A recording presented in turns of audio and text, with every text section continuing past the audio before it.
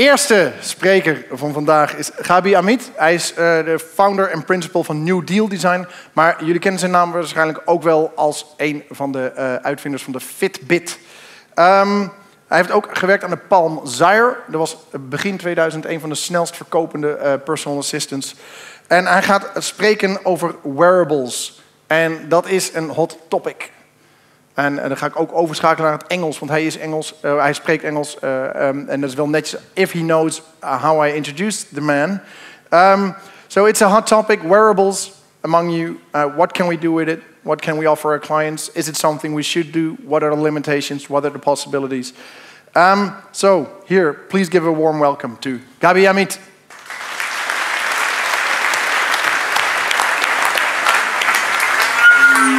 Hi, good afternoon. I'll talk about health and digital gadgets and wearables and so on. But first I want to introduce what we do in the studio. We have about 35 creative people in the San Francisco studio, and we've been doing all the Fitbit devices basically since creation. More or less, Fitbit started in our little office. We also done things like the Lightweight camera a few years ago, and we also work with rather large companies. This is one of the latest projects that we've done. This is Project Aura by Google, which just happened to be kind of an historic day yesterday on the stage of Google I/O. The phone nearly booted up, nearly. 95% there, but it's becoming a reality, and hopefully early 2015 we'll have real ones, and we could play with them. So, among other things, we won the National Design Award last year, and the most important thing for me in approaching technology is to bring a different philosophy to the table. A lot of our clients are coming from science or technology, programmers and so on and so forth, and they are really good in analytical and rational thinking. The problem we always face is to balance that with the more emotional qualities. And for me, inside the studio, this is a daily struggle to make sure that we bring the right equation to the table, that products and experiences that we create are not just utilitarian. They have something else, and the most important thing is, for me, having a common person sensibility and sensitivities being represented through the work we do. So a big thing for us at New Deal is the balance between IQ and EQ. And that is going to be very relevant with wearables. And the rest of my presentation is going to kind of do a deep dive into wearables and explain where we are and what is coming ahead of us. What's happening today is kind of a revolution, but also an evolution of things that happened and percolated for the last 20, 30 years related to personal health. In the good old days, health was managed by our doctors, and we all got more or less bored out of it, and also got more educated about what we're supposed to be doing with our body outside the doctor's office. So nowadays, just about everyone is taking care of their health in a much more involved and a much more responsible way. And what's happening is that technology is starting to help us doing that. And this is a phenomenon that is now coming back to change how the medical profession is actually dealing with us, the regular Joes around. And that is essentially happening now. These are the years where we get to influence back on the medical system with gadgets like never before. So I'll start with two quick examples, but before that, maybe let me jump through some stats. The US has a monster problem with healthcare costs And at the same time, the people in the US are medicated like never before. And that's also contributing to the cost issues, but also it's a state of dependency. It's a state of, I would say, somewhat an anxiety across the whole society. The interesting thing that part of the rejection or part of the denial is non-adherence or non-compliance with prescriptions and non-compliance with doctors' procedures and so on. And the striking number here is that the cost of non-compliance is in an order something like between $200 and $300 billion a year. Mistakes and actually sometimes even fatal mistakes out of non-compliance. This is where the stuff I'm dealing daily with, hardware, software, cloud, is very effective in solving. And the important thing for me is that without any skepticism, digital technology can make a difference, a significant difference. We know, for instance, that people, just in this field of activity trackers, people who track their behaviors are about 46%, about 46% of them will actually change their behavior and start walking more. We know, for instance, with Fitbit, which is a company that I work with a lot, that over 40% actually increase their daily activity just by looking at these devices and seeing that you've been a couch potato for most of the day. So it's about time to take your dog around the neighborhood. And that's something that is sustainable, although sometimes people let go and drop their Fitbits or activity trackers after a few months. But they still keep on walking around, and as a result, people lose weight. Lose weight without diet, without prescriptions. They just lose weight because they become more active. With that said, let's see some videos.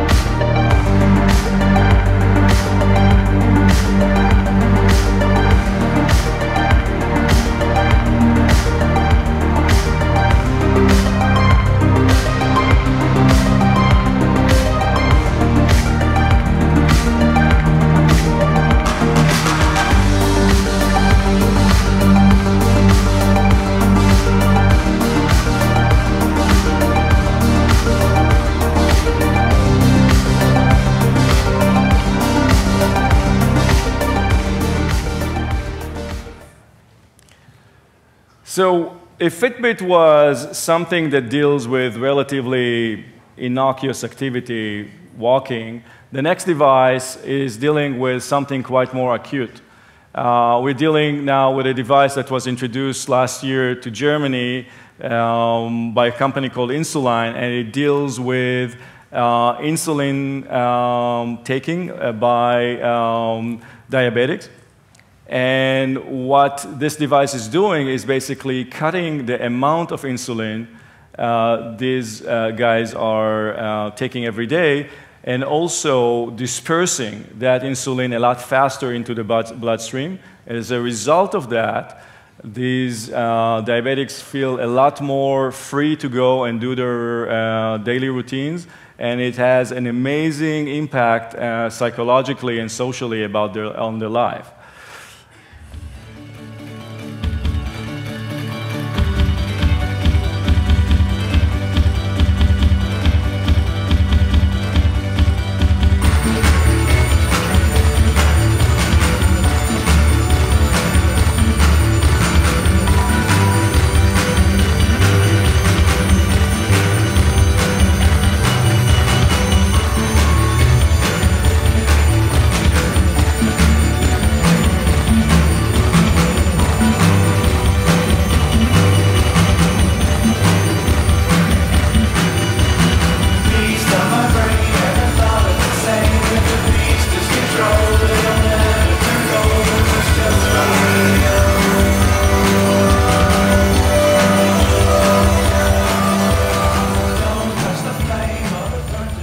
So these are just teeny examples of what could happen in the next few years. And the most important technological change has been the advent of sensor and sensory technology.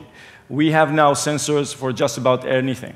We have things that are essentially a lab on a chip that actually could take a blood sample and actually detect certain minute components there and give you a very personalized test very much within your palm, essentially a device that is that small.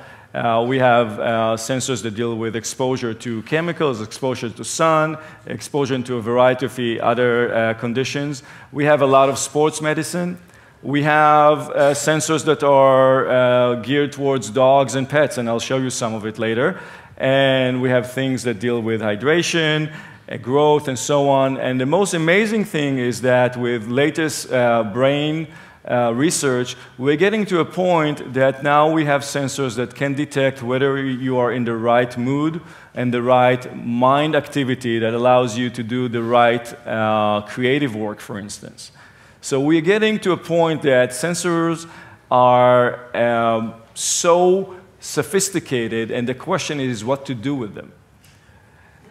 And this is where design comes to play. If so far design, industrial design, I was trained as an industrial designer 25 years ago, typically industrial designers didn't deal with things that actually touched the human body, and let alone were becoming part of your body, essentially. Nowadays, this is what we do, and design is becoming, in my opinion, the critical differentiator between the success or failure of these wearables and these technologies that apply to our personal health. I'll give you some examples. Within our studio, we got 35 people. There's a very famous or very important dimension, which is the circumference of a wrist. We have differences of 100% within our group. Just random number, 35 people. The smallest wrist to the largest wrist, 2x, essentially. The largest wrist is twice. And here you see dad carrying his son, and they probably have a 10x size differences. So how do you deal with that? It's a physical, serious problem, especially since many of these sensors need to be placed accurately on a specific organ or a specific feature of the body. People usually talk about fashion in terms of wearables. Oh, it needs to be fashionable. But the problem with fashion is not necessarily the styling. The problem with fashion is it's changing all the time. People change their outfit sometimes 2-3 times through the day, and we don't even pay attention. We go to the gym, we switch. We go to a dinner party, we switch, and so on and so forth. Now, just as an example, just focus on the shoes. We have, in this picture, about 4 or 5 different configurations of shoes. We got sneakers, and we got high heels, we got boots, short boots, and so on. We got such a variety in fashion that we need to accommodate all these different configurations and all these styles. And the interesting thing is, once you decided that this is a certain size that you want, you'll find out that people do whatever they want. They will opt to hold or to attach the device any way they feel good about. The problem is that when you're putting sensor on a skin and somebody decides to, let loose, so to speak, the problem is that the sensor won't work. So these are the issues we're dealing on a daily basis. One of the most difficult topics for me to explain is that people have a very strong sense of self. It's not only that the device will work. It's not only that they will look good at that. It's that moment where they look at the mirror and they see themselves with the device and they approve. So it doesn't matter if their loved ones or the significant others say, you look great, honey. It doesn't matter. You need to feel good with yourself with this device. Now, Part of that is an issue of gender identity, and the way we manifest gender identity is through accessorizing. And that is a very touchy topic. And there are major cultural barriers to touch on that. Now, I'll give you a few examples. This is a device that is going to be released very soon. It's by a company called Sproutling, and it's a very sophisticated baby monitor. It gives you a lot of indications about the baby and the nursery around the baby, and it's shaped like a little heart, and it's done so it fits nicely on this chunky, cute ankle. We have a Fitbit for dogs, for lack of better terms. It's called Whistle, and it's been a huge success. It actually has a second version coming with a GPS. And over here, with pets, we have an interesting play. We have 3 different parties to this device. There's the dog, there's the dog owner, and she wants to know what the dog has gone through the whole day, and there is the vet.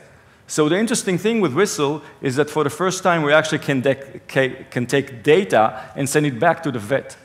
We cannot do that with humans yet, because there are regulations about privacy and how do you handle medical records. With dogs, it's different. Now, so far, kind of did a quick overview of where we are, and also I want to start dealing with the problems.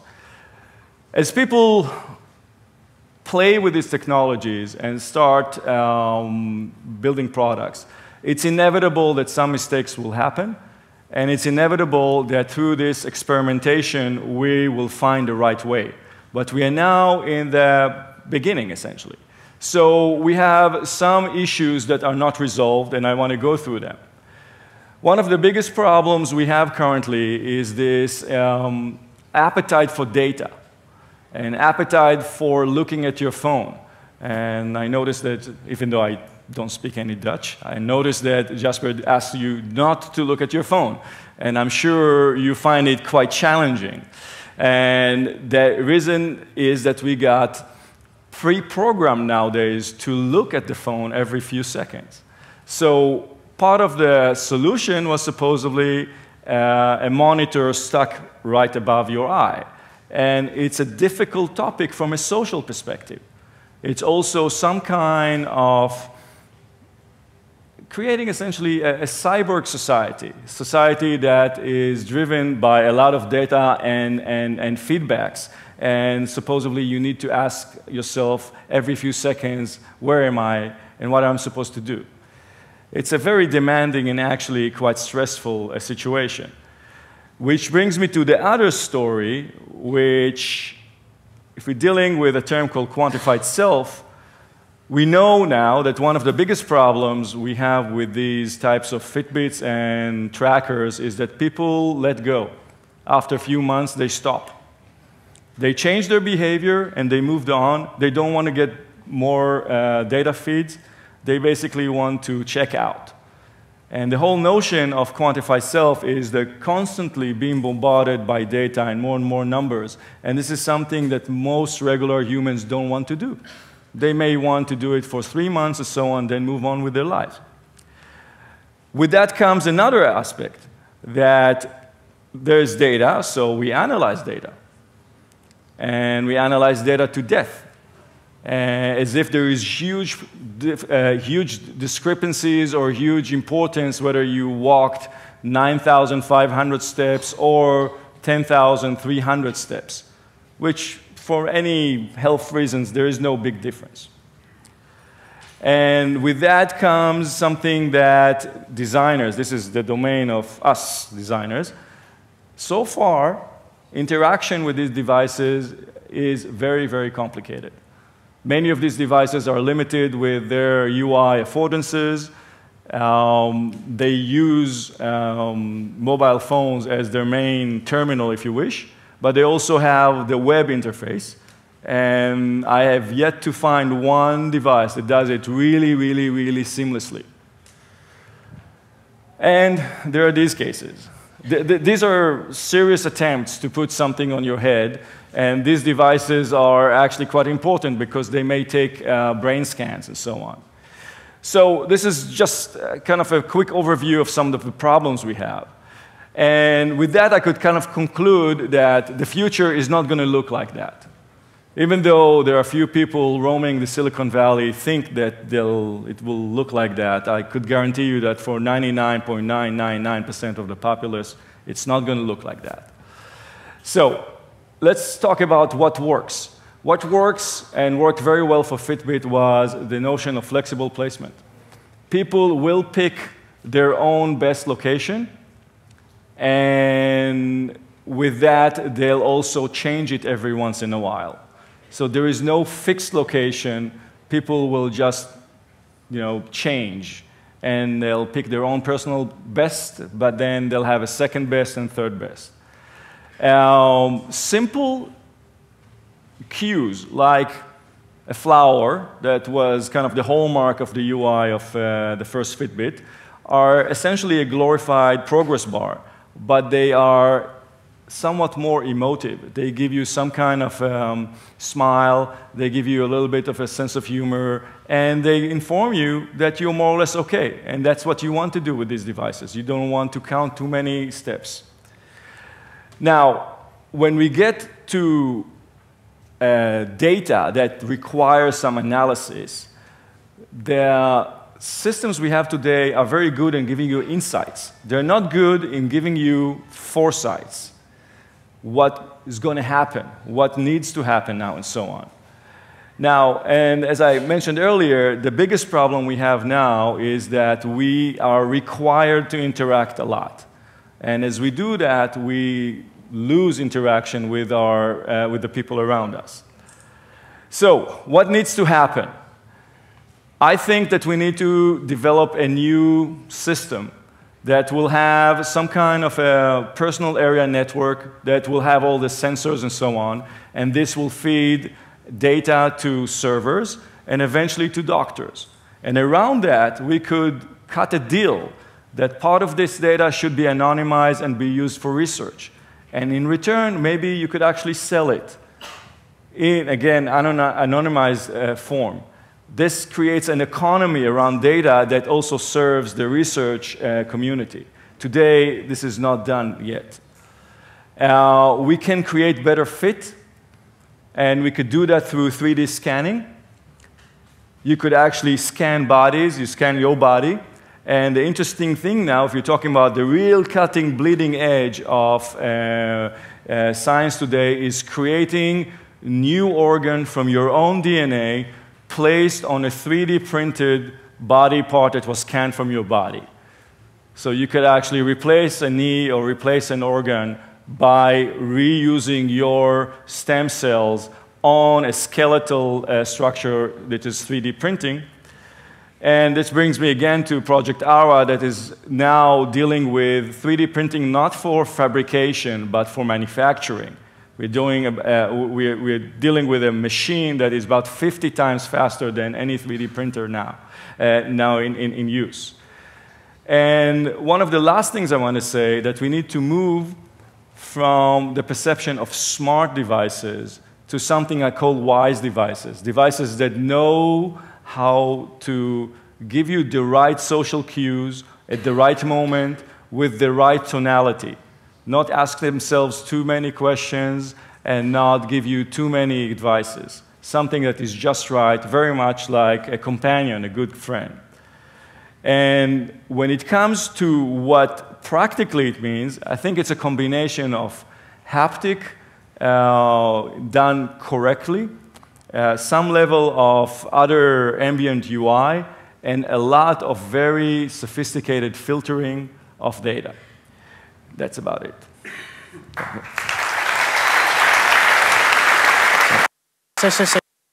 We're doing questions. Okay, so a couple of people out there with questions. We have one mic that has to reach you, so put your fingers up if you want to ask something. We have one question over there. People with the mic. Gentlemen. You probably have to hand it over. Thanks. Thanks for the talk. How do you see Moves, the app, compared to Fitbit? Is it dangerous to Fitbit? Everything is dangerous for Fitbit because everybody is more or less after them. There is a big fight now over this activity section of wearables. I think Fitbit has done a phenomenal job in building their brand, and I think they're more or less inoculated, except for big events like Apple and so on. But the industry is moving on. So there are new advances, and it's now moving away from just motion and kind of tracking steps to other fields, more invasive of the, your biology. And each one of these steps is presenting opportunity and risks. Okay. Next question, because we're going to have to move the mic. Hands, if you have a question.